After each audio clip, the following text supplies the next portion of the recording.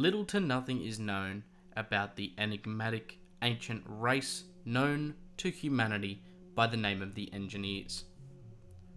Due to their disappearance from the Middle Heavens around 2,000 years ago, all we really have left on the Engineers is the technology they once possessed, left to linger across the stars.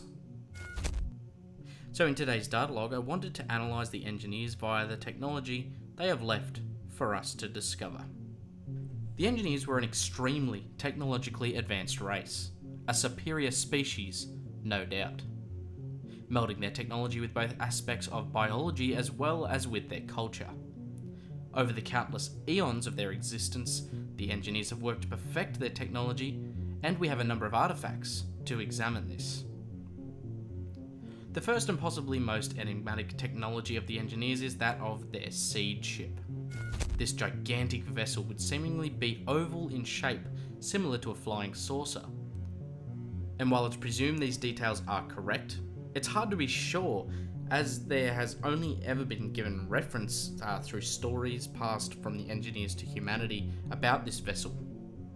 While mysterious, the vessel likely has a specific ritualistic role for the Engineers, as they would seem to have used it billions of years ago to deliver sacrificial individuals to planets where life could be seeded, much like on the ancient Earth.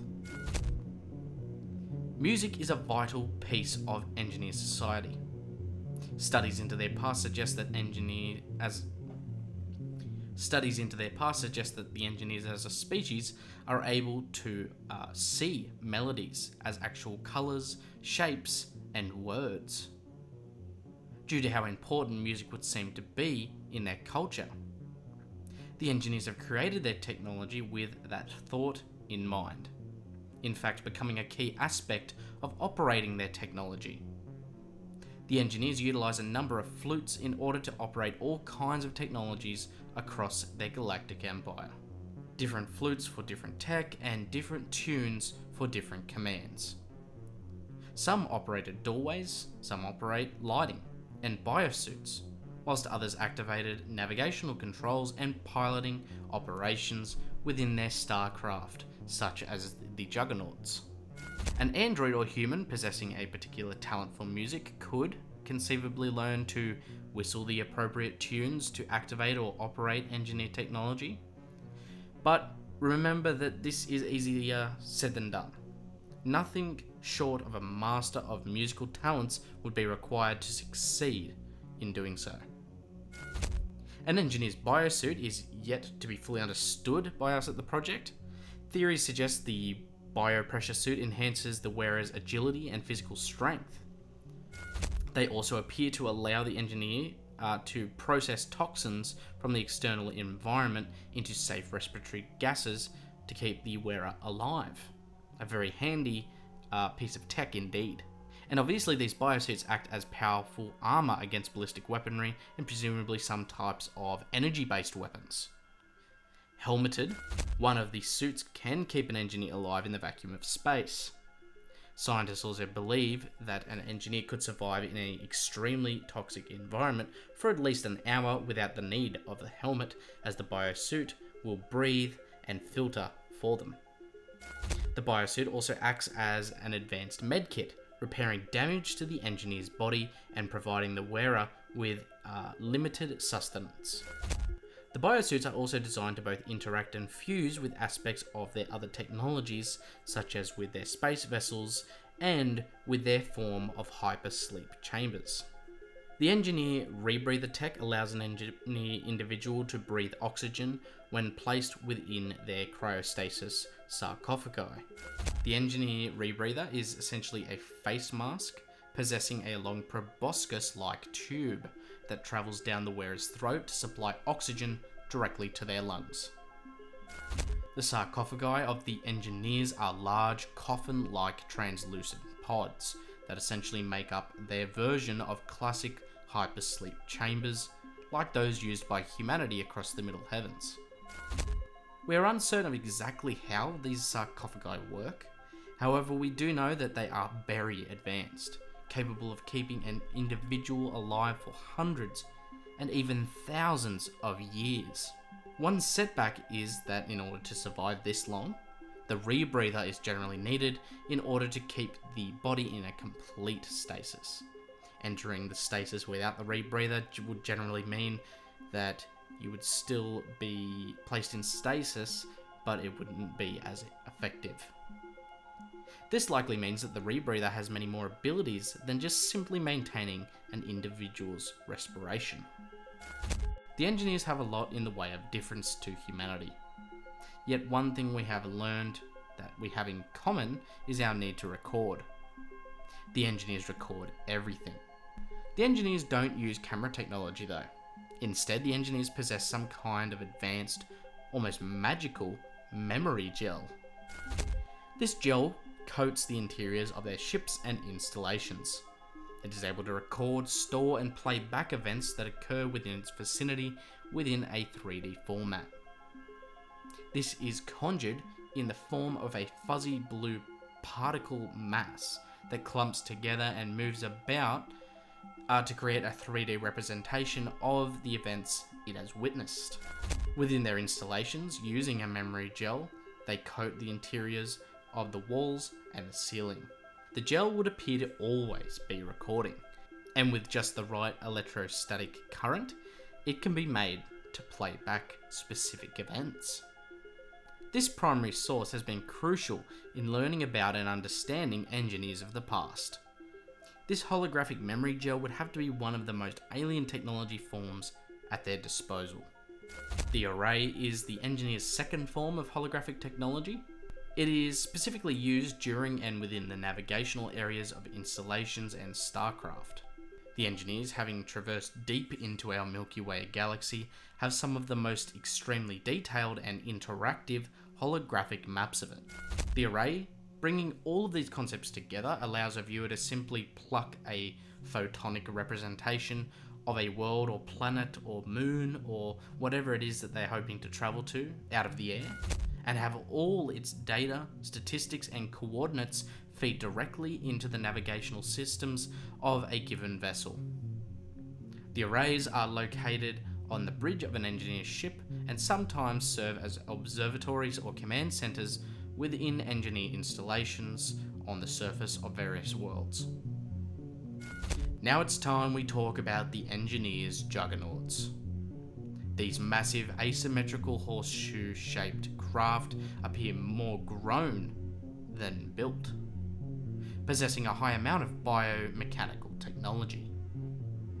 Each juggernaut contains at least one massive cargo bay with an ample delivery system for the engineer's genetic accelerant weapon. Each vessel also houses a navigational array center at its heart, where you will also find the piloting platform.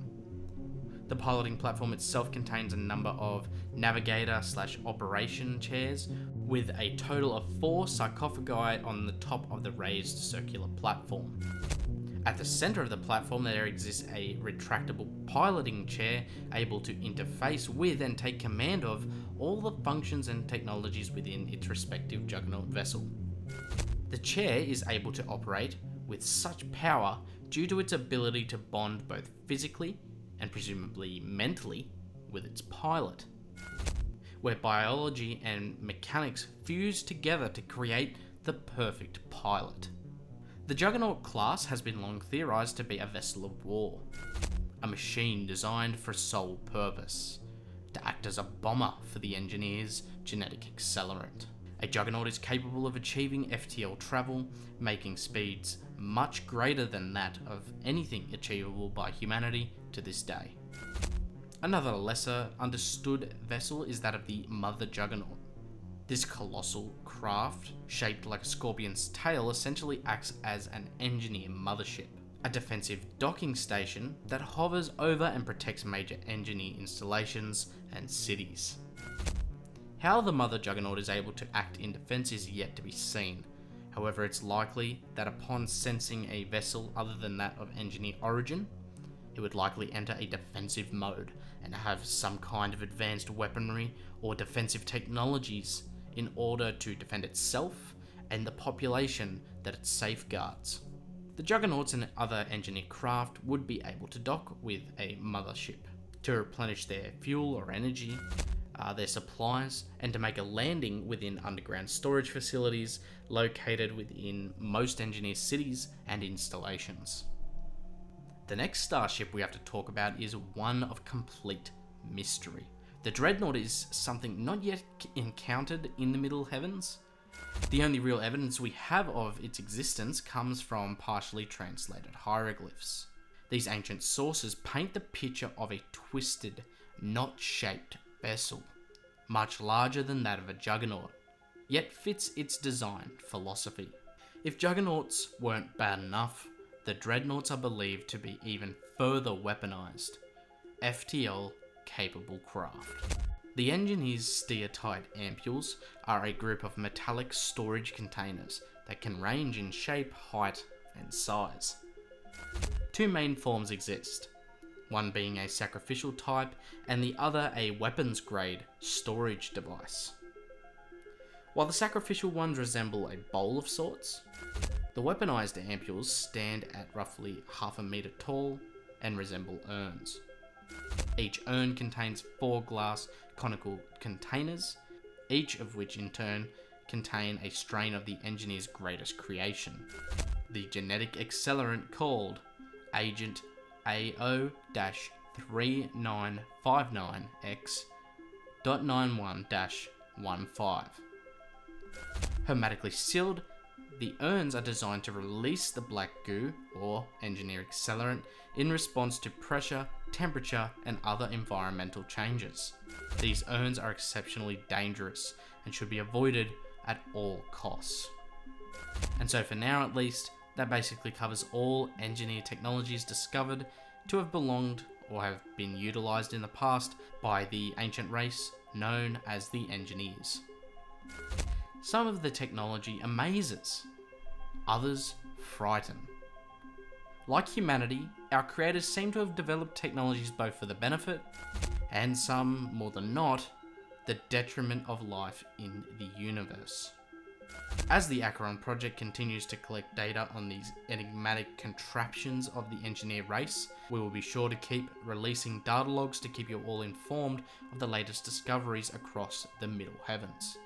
But in terms of our next discussion into the engineer race, we are planning to release a data log shortly after this one, based on one of the engineer's greatest creations yet, which we felt warranted its own separate data log. So stay tuned for that in the future.